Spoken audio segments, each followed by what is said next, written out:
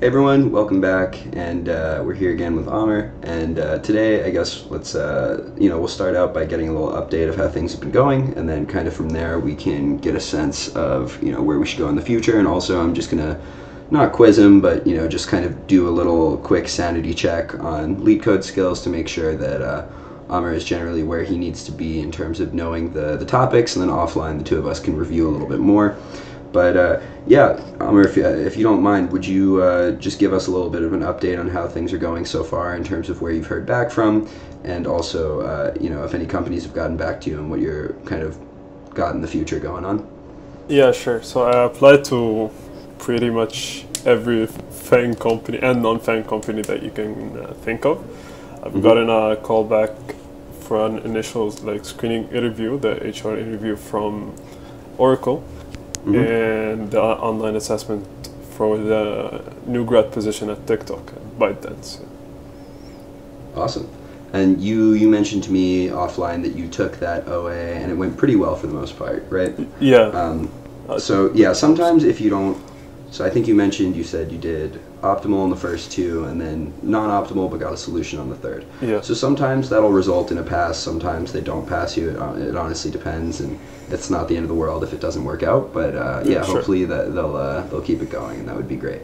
So just to be clear, and during the video I'll actually put up that the picture of that spreadsheet. So I saw you applied to some of the other places as well that you don't have a referral for yesterday. Yeah. I think moving on, we should hopefully just start sending out massive amounts of applications to all the rest of those places. The one exception for now just being Pure Storage, because it looks like we're going to be able to get a referral there. Yeah, and if that works out, yeah, that's why I great. didn't apply to it. And Yep, I just perfect. thought I take 30 minutes to an hour every day to just apply to a couple of places, and yeah, keep things moving. Yeah, perfect. So let's aim for maybe by the end of basically when we do this call again next Sunday, to have you have applied to pretty much every place on that spreadsheet, if that works for you. Yeah, sure. I think that way you can do 7 or 8 places a day. It's not too brutal, but yeah. I think that should work with the timing. Okay, cool. So I'm now gonna share my screen with you, and then I'll eventually go ahead and put up a picture of this on the actual video eventually, but can you see my screen at the moment? Yeah.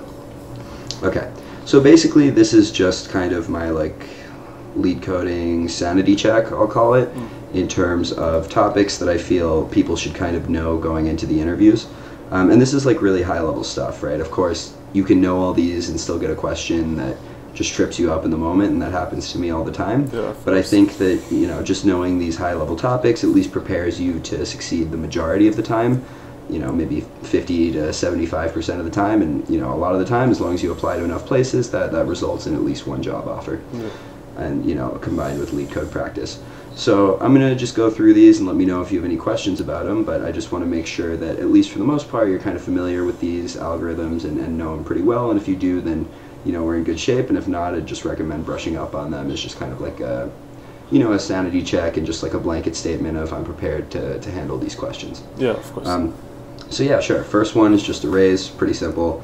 And when I put all these topics here, it means know the time complexity of all the operations as well, and space complexity. So arrays, basic for the most part. All the main sorting algorithms, which are you basically have the n log n ones, which are quick sort and merge sort, and then you don't really have to know these by heart, but selection sort and insertion sort are just n squared ones that are kind of like the the brute force, more obvious ways of doing things. That all sound familiar? Yeah. Well, I've been through the sorting aspect. Yeah.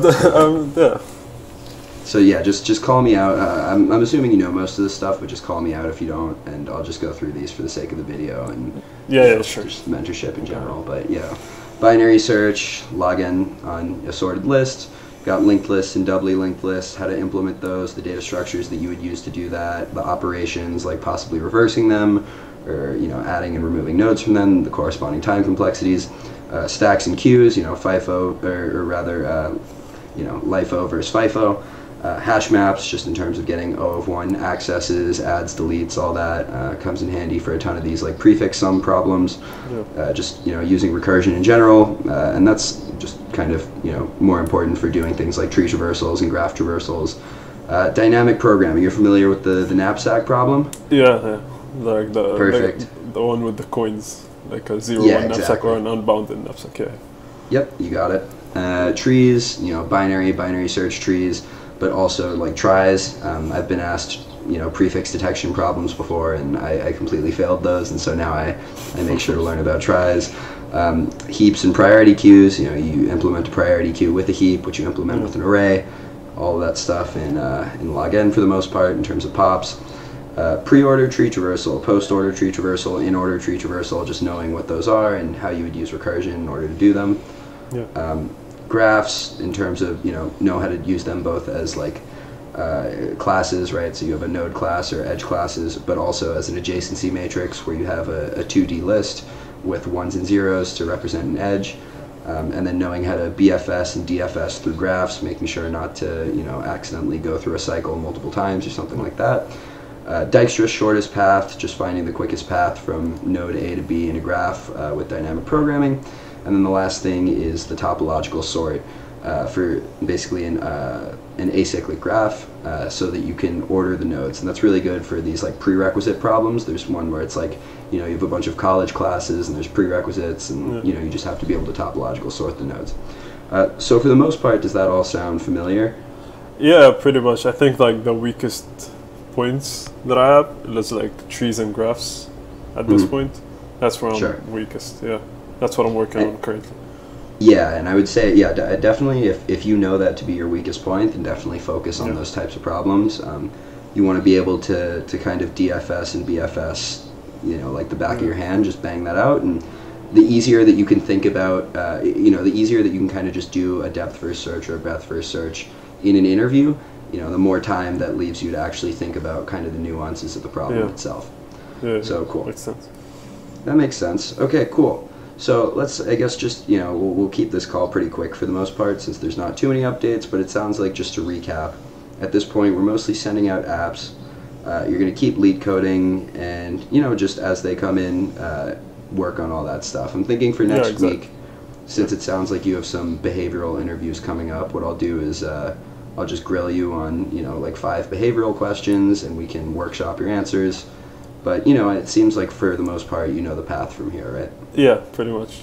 And cool. Regarding the interview process, actually, what I think is like my main weakness would be the behavior around, because as you probably noticed, like I'm not a native English speaker, and like expressing myself in English isn't like the easiest thing. Yeah.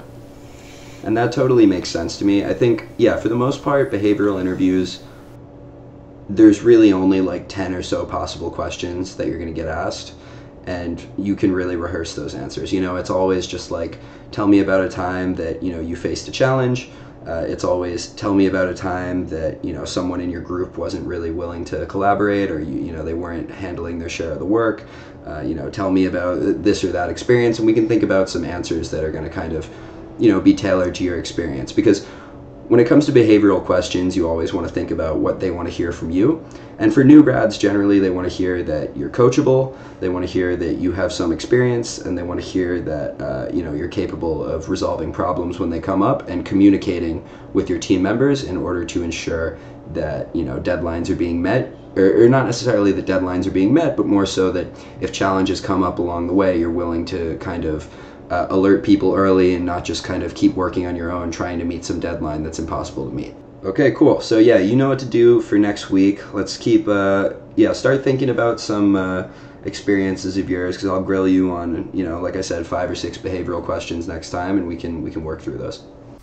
All right, everybody, thanks for making it this far. If you have, you're very patient, definitely more so than my ex-girlfriend. As for the rest of you, I'm hoping that these videos have kind of helped you in order to get further on your own journeys. I know there are a lot of steps that are seemingly pretty simple, but I think a lot of engineers kind of forget to do a lot of these basic things in their own application process, and it probably ends up hurting them down the line. So I feel like outlining all of these processes to someone like Amr should really help everyone else. As always, let me know in the comments what I can change about these videos, but I hope you guys enjoyed. See you in the next one.